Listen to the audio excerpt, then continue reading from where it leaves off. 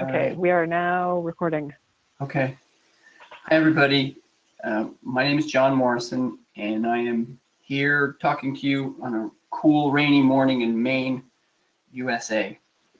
And my presentation will be an overview of the guidance that Marcia and myself and some other people have been working on for literally years, I think I can say, on how to better integrate climate change into the open standards. And this is a fairly long presentation. It's some 80 slides, and I would not hold back on your questions. So my suggestion is to jump in, talk with me, use the chat box, whatever you're comfortable or is most accessible to you, so that you don't have to wait to the end of a long presentation. So if you have questions, please do jump in. I should say that we gave this presentation at the CCNet Coaches Rally in Australia approximately a month ago, and all of the presentations we're giving in this series of webinars were given at the rally. And so we got relatively positive feedback at the rally, and so now we're giving the same presentations to hopefully a larger audience, and as we know, we're recording this. So again, please jump in with questions. And I think I have to move my mouse around and make that go. There we go. And we're all familiar with the open standards framework, hopefully.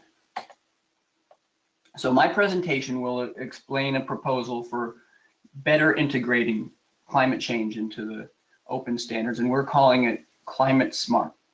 I'll give you a little bit of background about what we're doing. We'll briefly touch on an example project that will thread its way through all of the presentations, through the whole series of webinars. I'll give you an overview of the suggested changes, and that's the bulk of the presentation tonight. It's really an overview of these changes. A little bit of questions about how we might roll it out. So we'd like to hear your suggestions, and just one slide about how to provide overview or feedback for us. So background. There are literally thousands of conservation practitioners using the open standards on conservation projects, but climate change is pretty challenging. Technically, the direct threat is excess greenhouse gas emissions, but of course, it's much more complicated than that, and we really need to break out the various impacts, and that's a large part of our guidance. Some of the changes are happening gradually, some of the most serious impacts are a long way away, and so how do we deal with that? The fact that some things are changing slowly today, but we don't expect the big changes to happen for a long time. How do we get our heads around that? And just the idea that it's really complicated. So as coaches, we face resistance to good conservation planning. Planning fatigue is a real thing. Project managers' time and resources are squeezed, and sometimes it's difficult to get a week of time of a project team, even for multi-million-dollar projects. That's a real phenomenon. There are some people who already think that the open standards is too complicated as it is. So Marcia and Sean and Judy and myself, we all felt a lot of pressure to make our suggestions as lean as possible and to provide options. So as complicated as it may appear to be what I'm going to present tonight, believe me, we tried as much as we could to keep it as lean as possible and try not to make the changes too complicated. So here are the people who've been working on this guidance: Marcia, Judy, Sean Martin, and myself. Marcia, Judy, and myself are coaches. We're conservation coaches. Sean is an adaptation specialist. So it was really pretty critical that we had Sean involved in the project, and he helped us reach out to other climate change and adaptation practitioners, which was also very important to this whole initiative. We've been developing these ideas for a while. We presented some of our initial thoughts at the 2015 CCNet Coaches Rally in Spain. In 2017, early in 2017, we had a custom workshop that was mostly non-open standards people, so people who weren't coaches, but they were climate change experts. And we presented our ideas to them, and we got excellent feedback from them, and tried to incorporate as much as possible of that feedback into the results that you'll see tonight. There is some existing open standards climate change guidance. I won't dwell on that. We also looked at lots of other publications, people who had thought long and hard about climate adaptation and how to incorporate it into conservation planning. There was one document in particular, this document, Climate Smart Conservation, from National Wildlife Federation and lots of partners. We found it very helpful, and we could in it. Here's some important themes that we saw in that guidance document. One, including a definition, their definition of climate smart conservation being the intentional and deliberate consideration of climate change and natural resource management realized through adopting forward-looking goals and explicitly linking strategies to key climate impacts and vulnerabilities. Some of the overarching themes that are part of that document including acting with intentionality and showing your work, managing for change, not just persistence. So not just deciding no matter what happens, we're going to dig in our heels and we're going to try to keep these ecosystems and species at this site, but being able to realize that change is inevitable in some cases and trying to manage for that change. Also to reconsider goals, not just strategy. So in the face of climate change, it may be that you need to goal into our existing conservation work. So those are some of the things that we really liked about that National Wildlife Federation Climate Smart document. So our working group philosophy was that there's a lot of rhetoric in the climate change community about integrating climate change into all conservation, and we agree with that, into development planning. However, planning and funding in particular is generally specific to climate adaptation. There's lots of climate adaptation plans, there's climate adaptation funding that's not necessarily accessible to regular conservation projects that would like to better incorporate climate change and to do adaptation, but to make it part of the larger package. And we believe that treating it separately perpetuates the lack of integration that the climate change community decries. So we're hoping that climate smart conservation will become just that, that doing conservation in a way that considers climate changes becomes the normal way of doing business. And there's not adaptation planning and other climate or conservation planning and you try to merge them, but they're actually merged from the beginning in a really, truly integrated way. So also part of our philosophy is that we need to understand climate change effects on people. We need to understand the effects on the key species and ecosystems we're trying to conserve. And we also need to understand people's reactions, because those reactions may in fact be worse than the direct impacts on the species and ecosystems. So we need to try to anticipate how people will react to these climate impacts and how those reactions will in turn affect the ecosystems and species that we work with. Also, due to the uncertainty around climate modeling, which are very useful, we need to use some scenarios to bound our uncertainty. So here is a quick overview of the open standards, the way we've traditionally presented it. So the first step is typically to understand what you want to conserve. Those are the conservation targets. Depending on the kind of project you're working with, you also might want to understand how ecosystem services are derived from those conservation targets and how human well-being is attached, related to those conservation targets and ecosystem services. We next want to understand the current state of those conservation targets and what our future desired state is. What are our future goals for the ecosystems and species we're working with? We identify and rate the threats to understand which threats are most critical. We do a situation analysis and build a conceptual model to try to understand in one picture what all of the direct threats and driving factors are related to the conservation targets and human well-being. We use that conceptual model to identify strategies Then we choose strategies in one way or another, and we develop detailed logic chains or theories of change or results chains to show the logic of how those strategies will work. And we implement the strategies, monitoring as we go, and make adjustments in an adaptive management framework. So again, this is the traditional way we've taught and used the open standards. And the next slide will just give you, I'm not expecting you to follow it because it's a little bit messy, but I just want to give you an impression of how deeply we thought about what changes might be needed if we really want to fully integrate climate change. And so I'll just give you a taste of the amount of change we're talking about, and I'll show you a cleaner version of this in the next slide, but you can see all the markups that we've got in this slide. So it just represents the idea that we thought about every step of the process and how we might want to be a little bit more rigorous. So here is a one-slide overview of our new proposed framework, and I will go into all of these steps in detail, but I want to give you the overview first.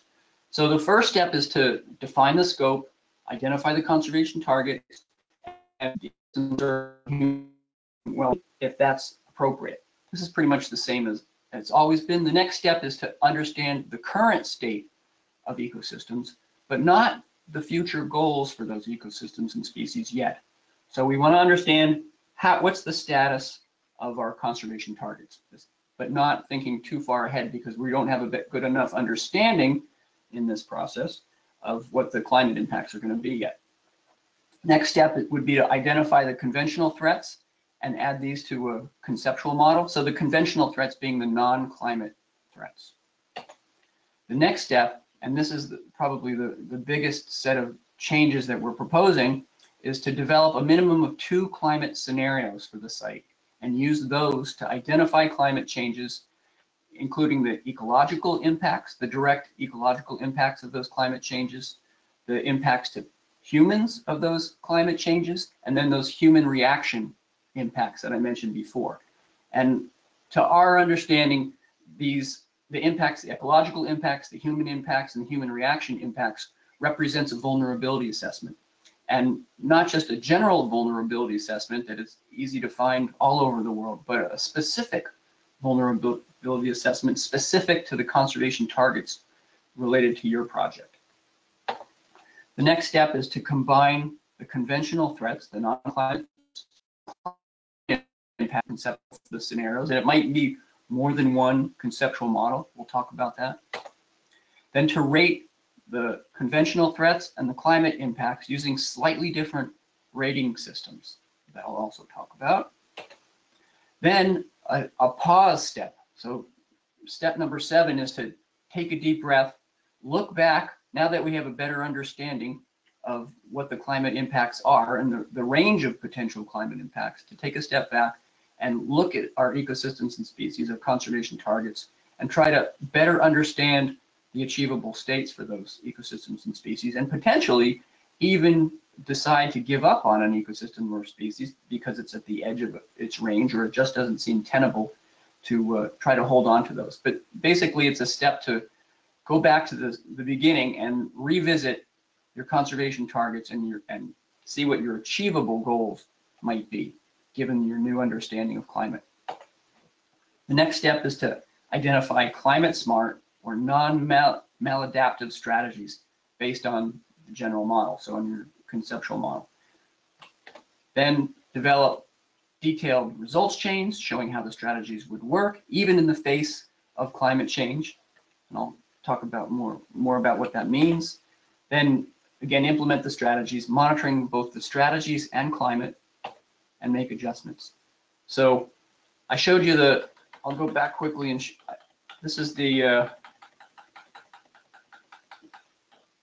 basic model, and now it's a little more complicated with all of these suggested changes. And again, it's mostly about the scenarios, the scenario planning, which we think is an important step. So it's this step 4, which is really the big change, and I would suggest that the other changes are relatively minor. I'd also say that if it does seem a bit complicated, it's not absolutely necessary that every project use this methodology. So if a project is going to be long-term, or if it's a program that's long-term and really interested in the long-term conservation of a site or a species, then I would suggest that this method might be appropriate.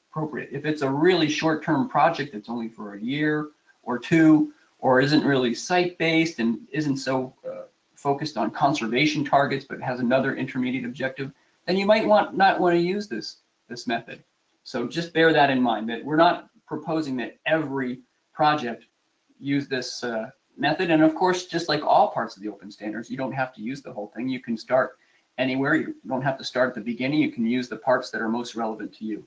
But I'm going to present sort of from scratch how you would approach things in our proposed guidance. Any questions? I'm going to do each one of these steps. Okay, I'm going to keep going then. So first step, define the scope, conservation targets, if it's relevant, also the ecosystem services and human well-being. This is not really represent any change from previous practice. Here's the example project that will be presented in this presentation, just a little bit in some of the other presentations as well. It's San Francisco Bay and Central California. It's a set of wildlife refuges around the bay. And so some of the example slides you'll see have come from this particular example project. So it's the San Francisco Bay National Wildlife Refuge Complex.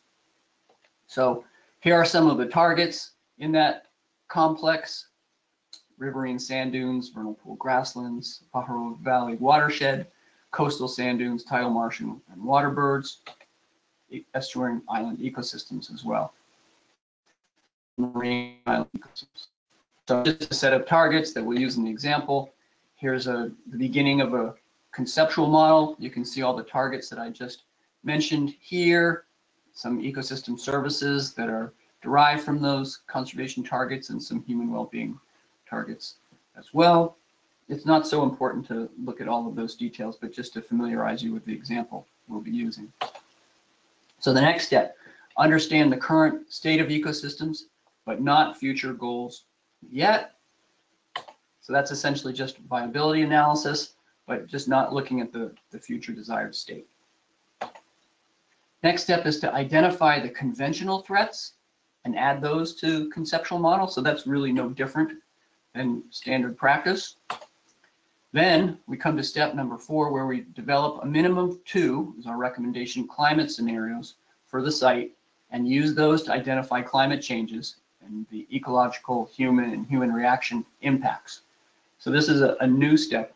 And so I'm going to take a detour for a while. So remember where we are in the overview of our whole process. I'm going to take a detour and talk about this climate scenario stuff for a while, because it really is the heart of the changes that we're suggesting. So some sources of uncertainty related to climate change. So one is that we don't quite understand the trajectory of greenhouse gas emissions for the entire planet or any particular region. We don't know how societies will develop in the future and how much greenhouse gas emissions they'll continue to put into the atmosphere. We don't understand the reduction of the climate exposure factors. In other words, depending on how much greenhouse gas emission gets put into the atmosphere in any particular place, we don't necessarily have an idea whether or not the temperature will get a bit warmer, whether it'll get really hot, whether precipitation will even increase or decrease. In some places, it's just not clear what the signal is. So we don't understand how much emissions will happen. We don't understand how the climate will react to those emissions. There's, of course, stochasticity and a certain amount of randomness associated with things like extreme storms. We don't understand the response of ecosystems and species to the changes that we don't quite understand. We don't necessarily understand how people will react when these ununderstood changes occur, and whether or not this will involve maladaptation. In other words, will humans actually make things worse depending on what the changes are? And we don't understand the effectiveness of policies and management actions. And of course, we don't understand the accuracy of the range of climate models. There are a lot of climate models out there, and we don't know which one is the most accurate. So, possible responses to this uncertainty, one response would be to focus on the better understood parts of the problem. We could wait for more certainty before we take any action. We can wait 20 or 30 years and see what's going to happen before we do anything. We can pretend as though there is no uncertainty, or our recommendation is that we understand and work with that uncertainty. And the way we can do that, one way to do that, is to use scenario planning, which is a decision support method that can help address uncertainties in natural resource management, including those associated with climate change. Scenario planning has a long history of use in military and in business. It's particularly applicable to situations with high uncertainty, complexity and impact, and low controllability. It's basically a tool for thinking broadly and imagining a future that could be very different from the past or the present, which is the situation that we find ourselves in. So here's a slide that shows 4 different global circulation models and what they predict, or what those projections are for those models for temperature across the United States. So same inputs, but these 4 models give clearly 4 different outputs in terms of temperature. Here are 4 different outputs in terms of what precipitation changes might happen. So it just gives you an idea of the range of variability between models. No one knows which one of these models is going to be correct.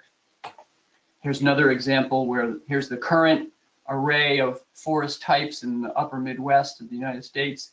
Here's what lower emissions might show. Here's what higher emissions might show. And this is just for one particular model. So if you use lots of different models, you're going to get a lot of uncertainty about what's really going to happen. So why would we use scenario planning? We need to consider multiple potential futures to ask, how will climate change affect our conservation targets? Which species and ecosystems are going to be most vulnerable? How will species ranges shift potentially? How will ecosystem composition change as species move latitudinally and altitudinally? Because a lot of these ecosystems are probably going to break apart. Species are going to act independently, and there are going to be new combinations of ecosystems.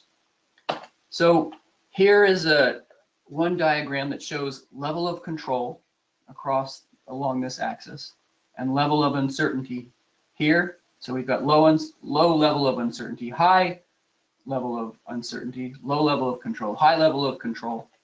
Scenario planning is appropriate for situations where you've got high uncertainty and a low level of control, which is exactly the situation we find ourselves in with climate change.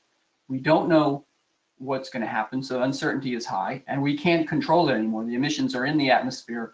It's going to happen. So it's the worst possible situation to be in. The best possible situation is up here, where you've got a high level of control and a low level of uncertainty.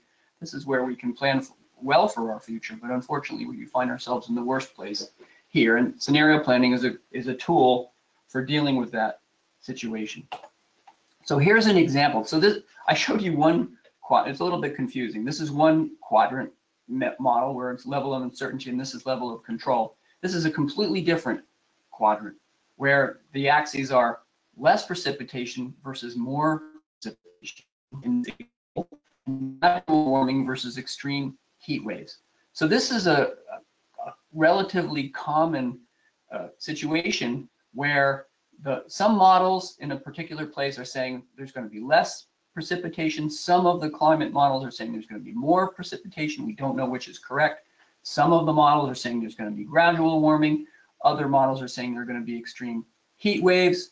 Just using these 2 climate variables, we're able to construct this quadrant where there are 4 possibilities. So just 2 variables, you get 4 scenarios. And this is our recommended approach to scenario planning. There are other possible ways to do it, but this we think is the most straightforward way to do it. I'll go into it a little bit. And you typically, you give these scenarios names. So in this quadrant, it's going to be much hotter and wetter, and we call that a wet hot mess. In this scenario, it's slight warming and wetter. We'll give it a name like Tropicana. In this scenario, it's slight warming and drier based on these two variables. We'll call that Hotel California. In this scenario, much hotter and drier. We'll call that dry roasted based on the two variables we've got. So this is an example of the kind of scenario planning we're talking about. John. Yes. Hi, Anita. Yeah, this is Anita. Hello. I'm thinking in Atlantic Forest, we say that probably the wet season is going to be wetter and the dry season is going to be drier. Okay. And then in this case, where would I go? You could have, let's see, I have to think about that one a little bit, but it might be even more complicated than that. I could imagine that you could have multiple scenarios. You could even have two quadrant models like this, where one is for the dry season and one is for the wet season. And you could look at a range of climate models for both the wet season independently and the dry season independently, and see how much uncertainty there is. That's what we're really asking. The question we're asking is, how much uncertainty is there for, say, just the dry season? And how much uncertainty is there for just the wet season? Now, if all the models agree and they say that the wet season will get wetter and the dry season will get drier, that simplifies your planning a little bit. Doesn't necessarily make the situation any better, but at least simplifies the planning. So that's what we're really asking. We're asking the question, for any particular season, what are the models telling us? Are they all in the same direction? And maybe for your situation in Atlantic Forest, they are. Or is there a lot of variability? Does that help? Thank you. Yes, very. Thank you. So I'm still in the scenario planning, so I'm going to go through some steps that we would recommend, and actually how to build a quadrant scenario model like this one. So we went on a detour. We're still in step 4 about scenario planning, and we're going to dive a little bit deeper on that detour. So one thing to do when you're thinking about doing scenario planning is to build a local seasonal calendar. So local obviously can depend. You might have a very small site, or it might be about a region, but one tool to use with a local community or any group of stakeholders is try to get your head around what current climate is and how ecosystems and species are related to the seasons and climate, how human outdoor occupations are related to the seasons and climate, and how even human activities like festivals and things like that are related to seasons and climate. So if you see this axis right here is just January, February, it's the months of the year, and these post-its represent warm season starting, rainy season starting, drought sometimes occurring in the month of July, etc. So this was an effort to try to understand how climate typically changes across the year. These green post-its represent ecological happenings, migrations, breeding, feeding, insect outbreaks, phenology of various kinds across the year. These pink ones are about human activities, outdoor activities, and some of the orange post-its represent festivals and things like that. So human-related things. And this is an easy tool to use to start to get your head around how climate interacts with both the natural world and the human world in any particular place. So it's an easy use tool. So that's the first step, if you don't already have that understanding. Then the idea is to use some different RCPs, or representative concentration pathways, and GCMs. I know I'm throwing some acronyms at you, or global circulation models, to identify important variables. My talk is not really that technical. The idea here is that basically IPCC has come up with some recommended standardized emissions scenarios, this being the most aggressive one, the worst case scenario, the 8.5, and the 6 being a little bit less aggressive.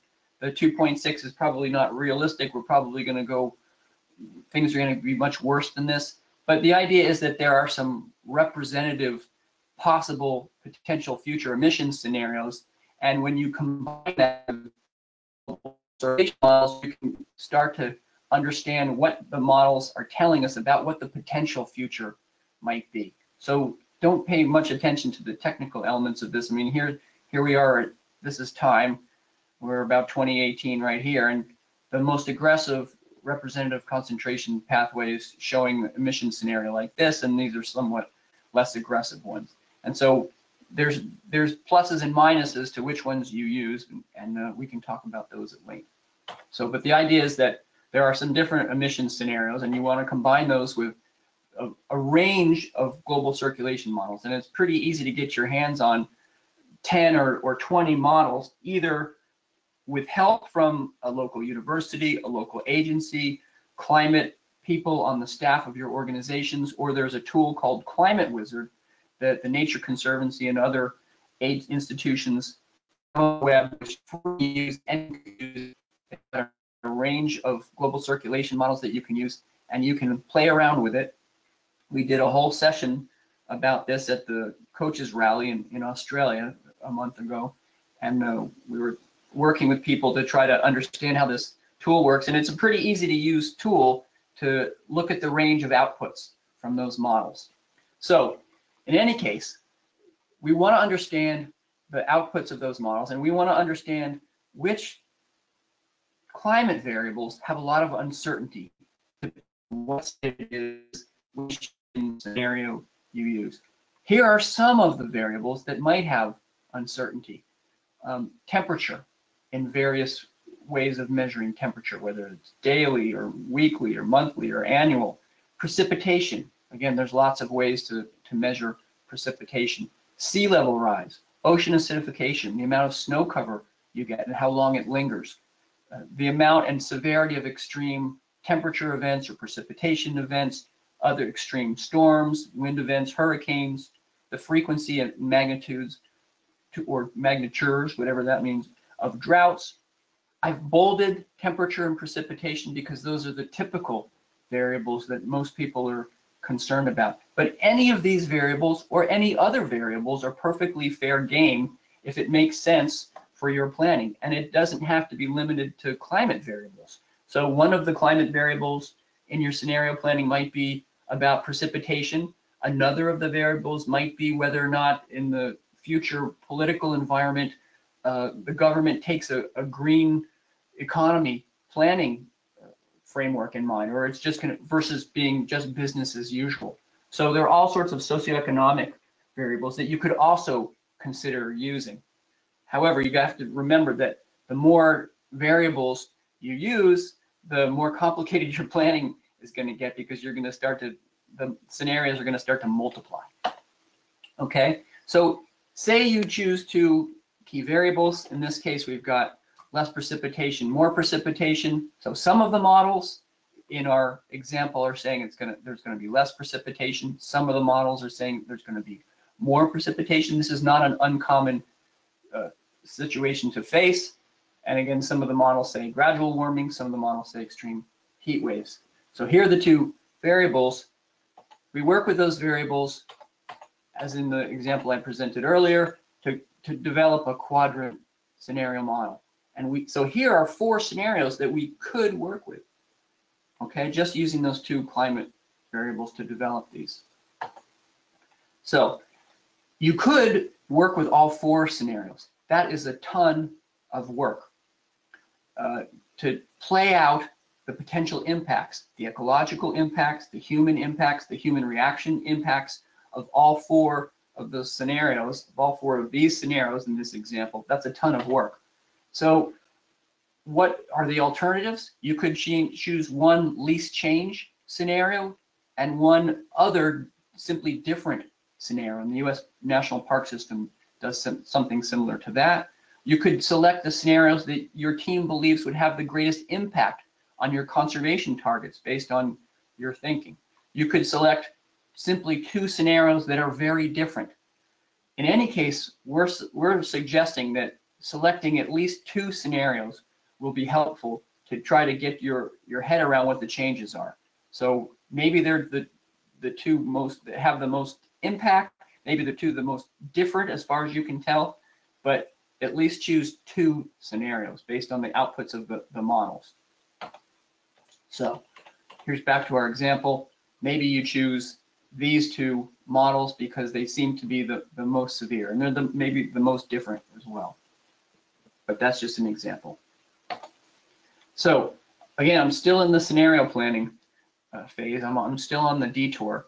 So once you've selected a couple scenarios, for each scenario independently, now you want to try to get your handle on, okay, what are the impacts? Let's say it's just this scenario. What are the ecological impacts? What are the human impacts? What are the human reaction impacts for this scenario?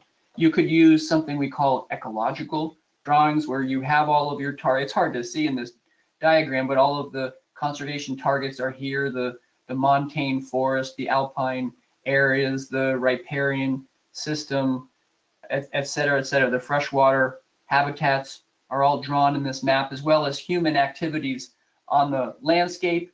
And we can talk about, okay, here's a potential impact of that. The glaciers are melting, we're getting new pests coming in, there's more grassland, there's more diseases coming in, et cetera, et cetera. So this is just for one scenario to try to get your head around it using an ecological drawing tool. It doesn't have to be this, but this is a nice tool to use with stakeholders. Then you, of course, you want to capture it in some sort of a table. This is a rough drawing trying to capture the same impacts from this drawing into a table, and of course you can clean it up, and we have the data sheet.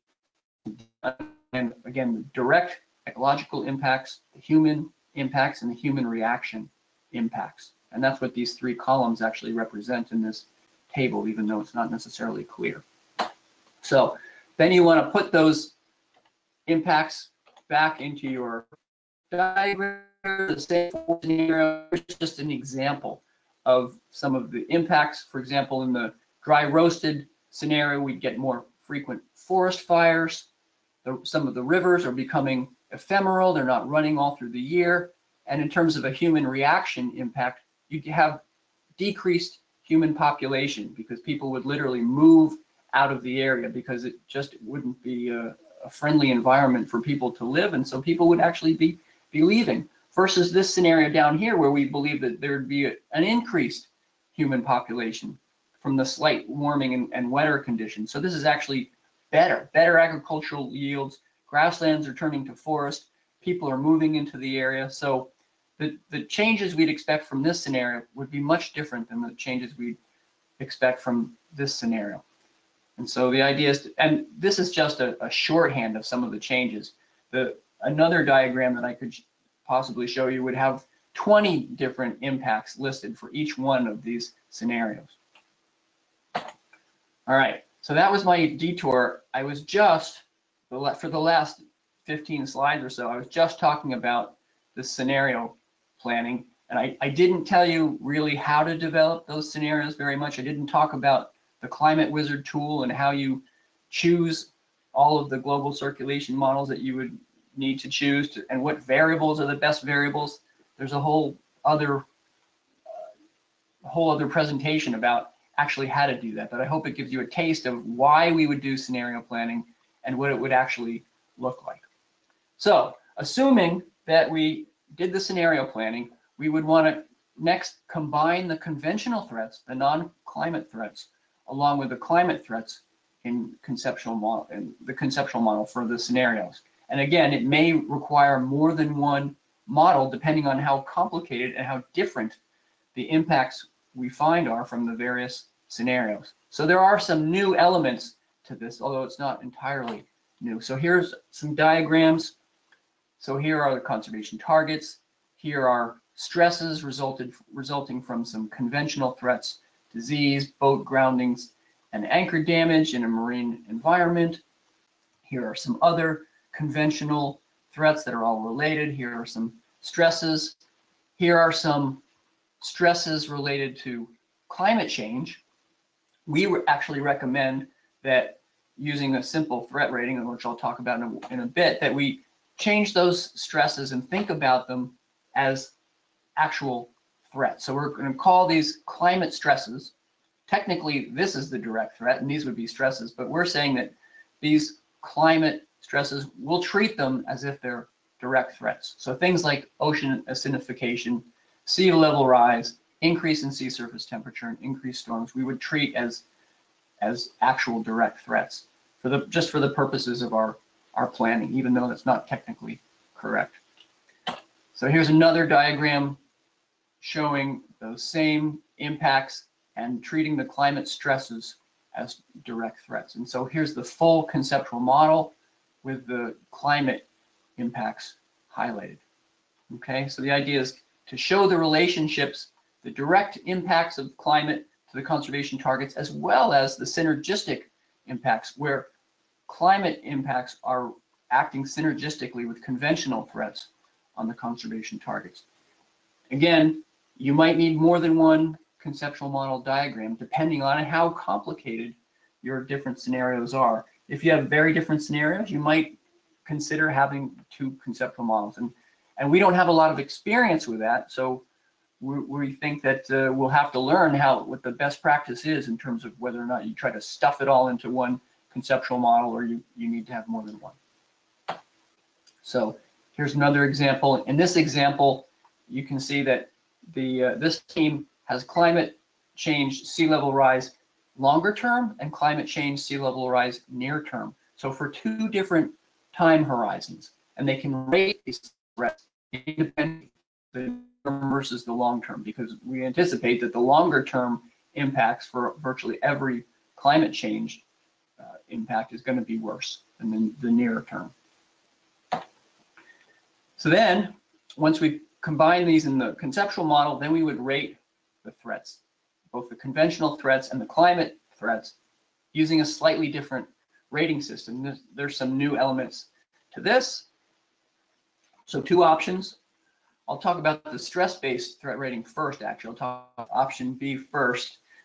So I'm not sure how many of you have used the stress-based threat rating for conventional threats in the past. It's really helpful when you at a site when you don't really understand why the target is not faring very well, because it helps you tease out what's really going on, what are the stresses, and think about what the various combinations of sources of stress or direct threats are that are causing the target not to do very well. It's a little bit more complicated. It takes a little bit more time, but Maradi can accommodate the stress-based threat rating, and it was Nature Conservancy practice for many years to use the stress-based threat rating. Most people these days use simple threat rating, and that's probably our preferred option just because it is simpler to use the simple threat rating, and I'll have some more explanation of that.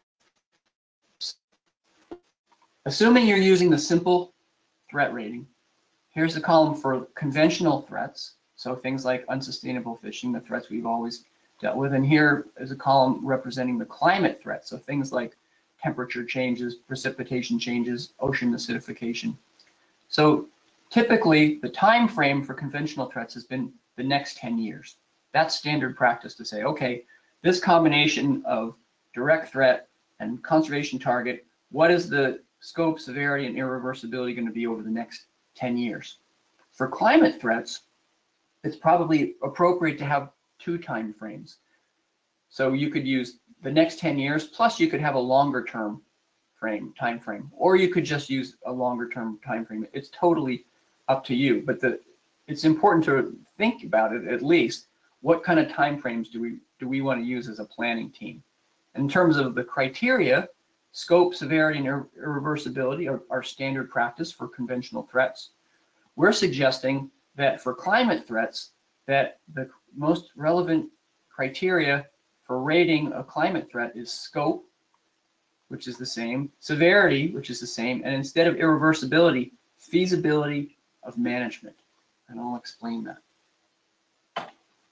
So, for every target threat combination, score the threat by 3 criteria: scope, severity, and feasibility of management, to help the target adapt to climate change rather than irreversibility. So here's what Maradi would look like, and we've actually talked to the Maradi folks, and they're amenable to making a change like this if the feedback continues to be positive that this is the way to go. So scope would be the same proportion of the target expected to be affected by the threat over either the near term, or this could also be the long term. So we'd have an option, and we'd be rating it for near term and long-term.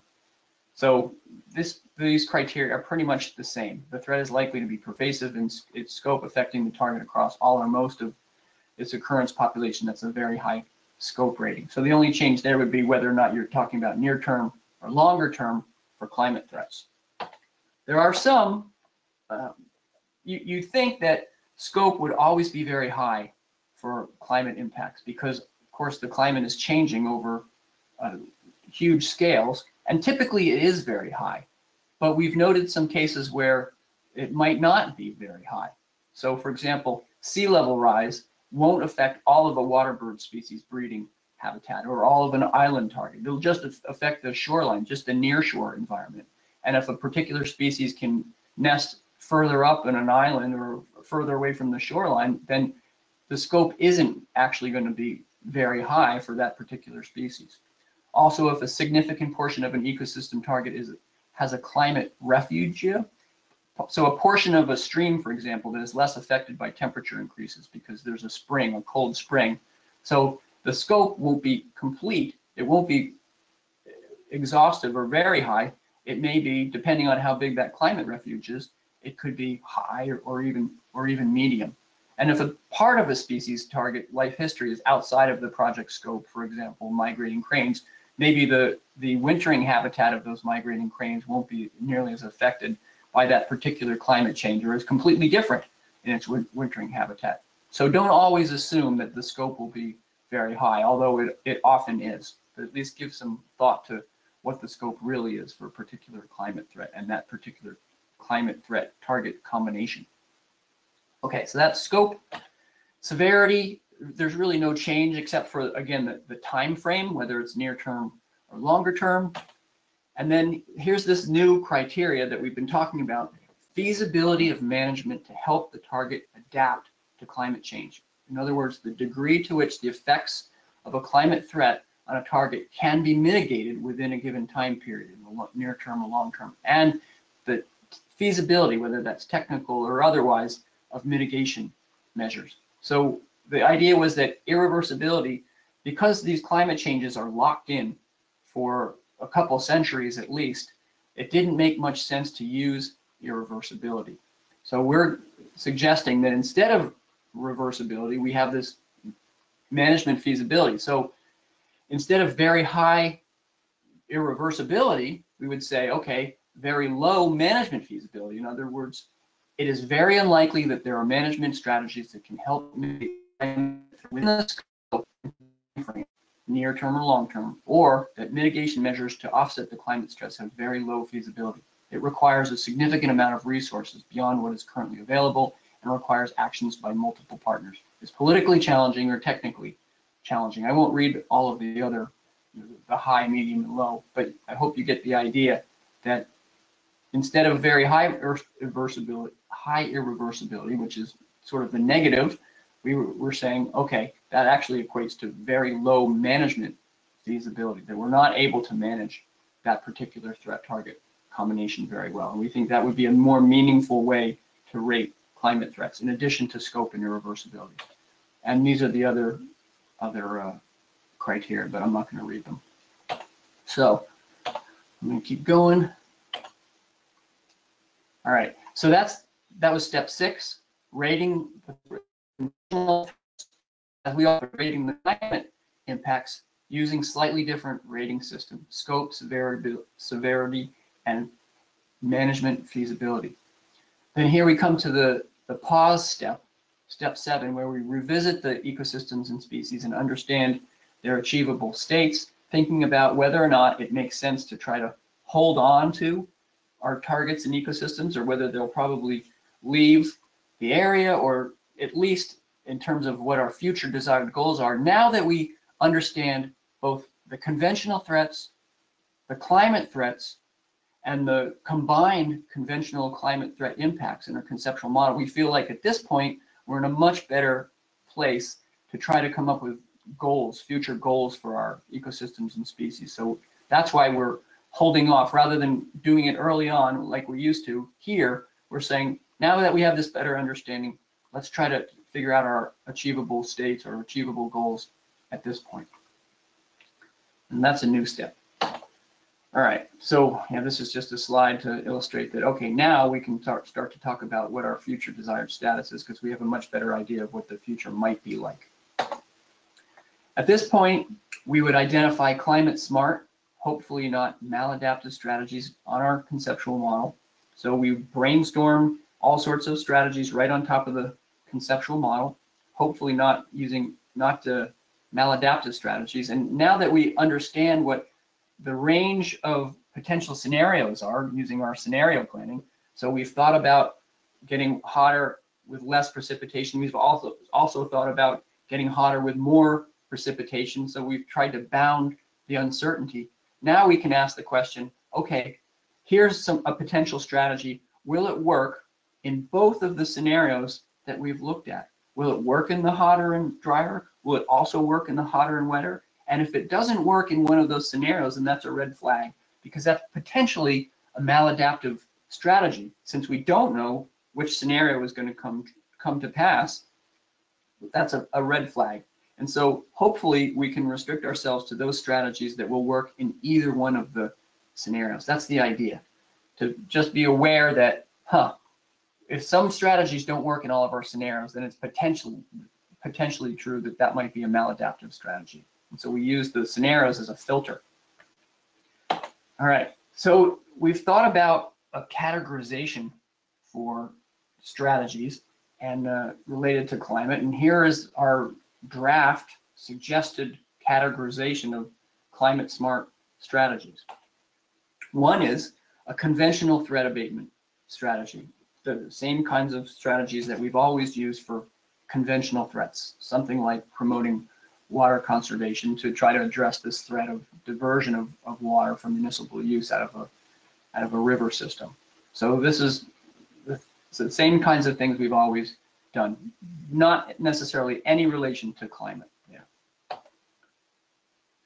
Another category of strategy we've got is viability enhancement. So just like we've typically used in the past, restoring a conservation target, trying to make the conservation targets as viable as possible so that they can withstand the climate changes that are likely to come. The next category is an adaptation strategy. So this is more of a strictly adaptation strategy, such as a strategy to create artificial habitats or conditions.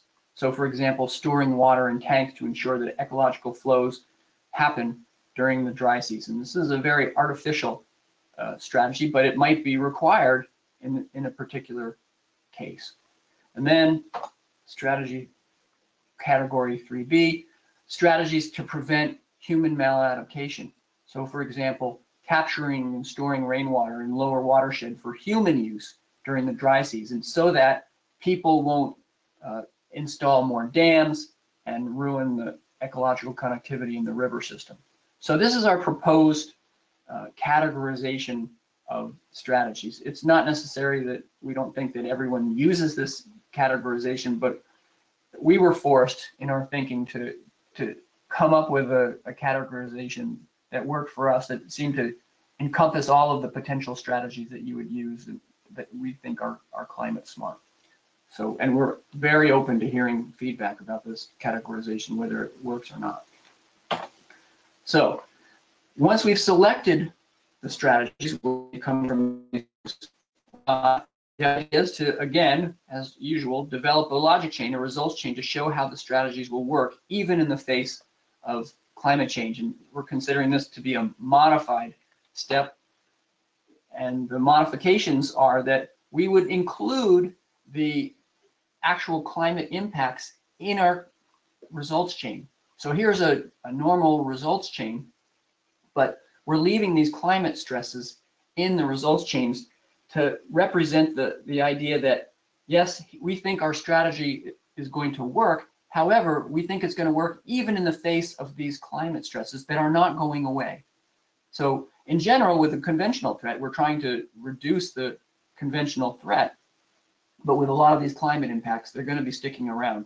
So it's an acknowledgement, basically, that the climate impacts will still be around, and we're hoping that our strategy will still be in the face. So we're including the stress reduction KEA enhancement results but we're keeping the climate threats there since we can't get rid of them. And we're also saying that monitoring and evaluation and adaptive management are particularly important due to the uncertainty related to climate change. So having that monitoring activity in there so that we can be more adaptive is also going to be more important in the future. So this almost the penultimate step is to implement your strategies, monitoring the strategies and climate, as I showed in the previous slide. So this is pretty similar, but we want to monitor the climate change impacts as well in some cases, and then make adjustments, which is basically the same thing as before. So that is my run through of the whole process. I know I went fast. I know it's a lot to absorb. So we wonder, do you have questions? We have some time to go back and answer your specific questions about any of the things I just presented. And we have questions for you. What's the best way to roll this out? Are these webinars sufficient? We do intend to have written guidance supporting these ideas in addition to the PowerPoints. And for the longer term, if you have feedback that you want to think about, or you want to look at these presentations in the fullness of time and give us feedback, we'd love to hear about it. So the floor is open for questions.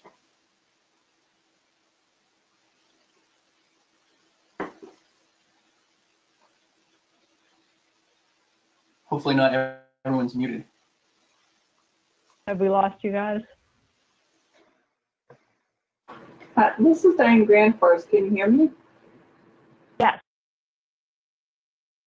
Yeah, I don't have a specific question. It's a lot to take in, but it makes a lot of intuitive sense. I have had the Climate Smart conservation class through NCTC, and yeah, I really like, because I'm working on a process right now. We've just started, and I've really been struggling. I'm up in Alaska, yeah. So it's it's knocking on the door, but again, it's one of those things that's out of ways, and nobody's quite sure what's going to happen. And even though I had the Climate Smart conservation, I like how you brought the two together. All right. Well, we appreciate the positive encouragement. Will we be able to, do we have access to this presentation? Yes. So Diane, I don't know if you received the email that I sent out to the Conservation Coaches Network, or if you heard about these webinars through WWF. But yes, there's a site. I can just send you an email afterwards with the link. But there's a site where we've put all of the materials that we prepared for the Conservation Coaches Network rally, that include PowerPoints as well as handouts for each one of the sessions. So I can send that to you. Awesome. Marcia, this is Alexander in Australia. If you could send it to me as well, that'd be great. And a great presentation, John. It was fantastic. Thank you. And John, do you still have time? Yeah. Yeah. I'm thinking, well, I can think about the reality that I'm facing now, that it's in Atlantic forest. And of course, there's a lot of uncertainty, but there are some things that we know. We know, for example, the areas that are going to be more vulnerable. So it's more about the location of the vulnerable areas for climate change. And also we know very good strategies that basically creation of protect areas, increase of viability with restoration by increasing the connectivity of the landscape. So we kind of already have the answers, even though we don't really know what is going to happen. We know where it's going to happen and what should we be doing. So should we think about, when we are moving ahead with these recommendations, that sometimes you don't really need to go through all these, because the strategy that is going to work either way? Well, potentially what you're saying, I could see that being the case. And the one caution I would have would be, when you say what's going to happen,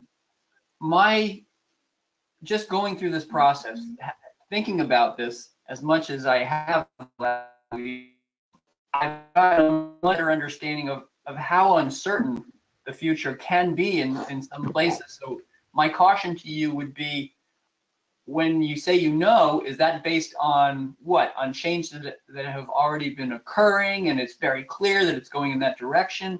On modeling, and if so, was it one model? Was it the range of models? Because I've just seen that the models can potentially give you different answers, and we don't know necessarily which one of those answers is right. So you could easily spend a couple hours using Climate Wizard, and there's about 10 models in Climate Wizard for a particular area of the Atlantic forest, and put the variables that you're most interested in the Climate Wizard, and see if all the models agree. If they all agree, like you're saying, then you're probably going in the right direction. But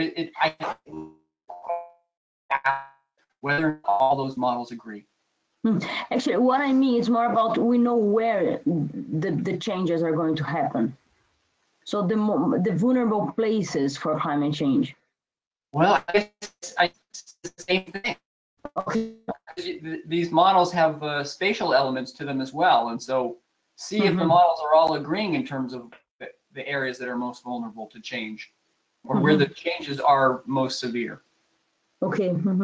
That would be my caution. Yeah, and I'm going to jump in just to say that I think that there's a difference between sites where you know that things are going to change in a certain direction, but you don't know how much. Like, you know that sea level rise is going to increase, but you don't know how much it's going to increase. Whether it increases by 6 inches or 10 inches, may not drastically change your management actions. I think that what's more problematic and where the scenario planning is more useful is where things could potentially go in one of two opposite directions. Like, it could get drier or it could get wetter. Even if they're going the same direction, you might want to see what the spread is in terms of what the model. Yeah, and the seasonality of some changes is also very interesting to see in those models. So Estuardo has a couple of comments. He says, maybe I came late, but I'd like to know, how is the process of doing this new version of the methodology? What were the shortcomings that you find in the previous one? And yeah, actually, that same comment. It just, for some reason, it came through 3 times. Okay. Why would you do it? Why would you go through? Yeah, why would you go through all of this? Because it really looks like a bunch of additional work. Excellent. Right. Well, basically, Eduardo, the idea is that in some of the vulnerability assessments that are out there, they've only used one model. So people are planning based on the output from one model. And because there's an extreme, in some cases, an extreme range of variability in what the models are telling us, and we don't know, again, which one is correct, and get an idea, telling us the same thing. That's important to know, and I think we can have more confidence and act accordingly. However, because it is so common that the models disagree, we think it's important to take a time out, do the scenario planning, see if the models agree for at least a couple of scenarios, if all of your strategies really are appropriate given those different scenarios. That's my pitch for why you would put the extra work in.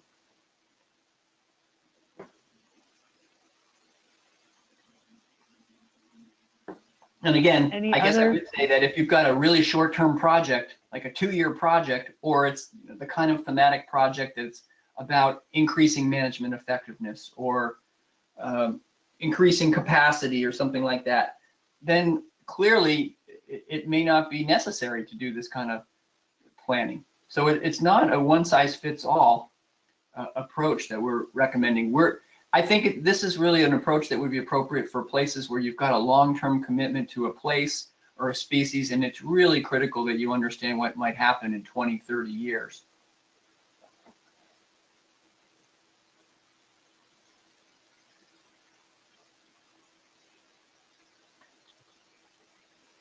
Any Eduardo other? says thank you. Yeah. Yeah, any other questions or any comments?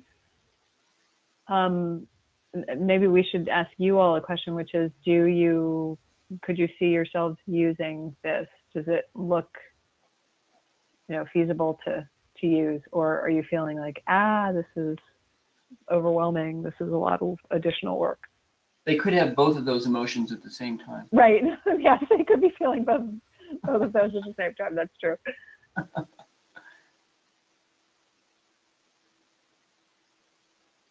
Can you read me Anita's question there? Would be an idea for the guidance to have a set of questions for planners to answer to see if they should use it. Yes. Yeah, that's a very good idea. We're thinking of doing sort of a, what do you call those? Diagrams, flow diagrams, where if this, then if yes, then go this way. If no, then go that way. Yeah, it's a good suggestion, Anita. I was just sketching something like that out this afternoon. Yeah, exactly. Okay. Same way. It hasn't made it into the presentation quite yet. And Eduardo says he would like to try it if he has the opportunity to do so. And I know we were going through all of this material pretty quickly, so you guys may be feeling kind of overwhelmed. That is really the purpose of these subsequent webinars. We have 3 more of them, is to view or digestible, spend more time on each component, basically. Yeah. And for those of you who are willing or able or feel like you need to try it out, Marcia and I would be happy to help you and support you in thinking about, okay, at this point, what would you want to do? And maybe it's just helping with Climate Wizard or just giving you advice. We're happy to help to field test this.